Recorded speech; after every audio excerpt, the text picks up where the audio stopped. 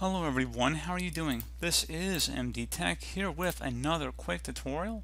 In today's tutorial, I'm going to show you guys how to resolve if you're coming across an issue on your Windows 10 computer where you're having an issue when you're inserting a USB device. It says that Windows was unable to complete the format. So this should hopefully be a pretty straightforward process, guys, and without further ado, let's go ahead and jump straight into it.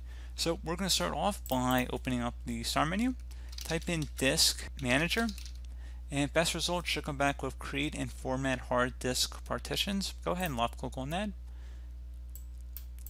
You should find an empty unallocated space in here. Again, don't select anything that's currently selected. You probably want to find something that doesn't have any letters on it.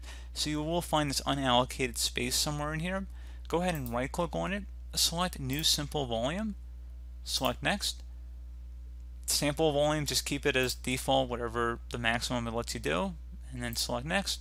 Sign the following drive letter. You can set it to whatever isn't currently being actively used. Again, doesn't really matter to me. Select next. Select next. And then just make sure perform a quick format is checkmarked here. Volume label, you can name it whatever you want. Doesn't really matter to me. And then just select next. Select finish.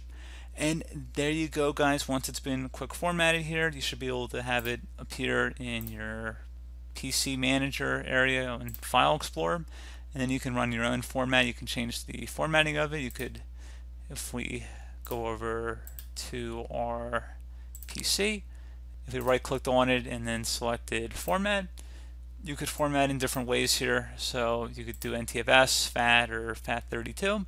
So you're welcome to change it at this point, but it should be recognized on the system. So pretty straightforward process here, guys. I do hope that I was able to help you out, and I do look forward to catching you all in the next tutorial. Goodbye.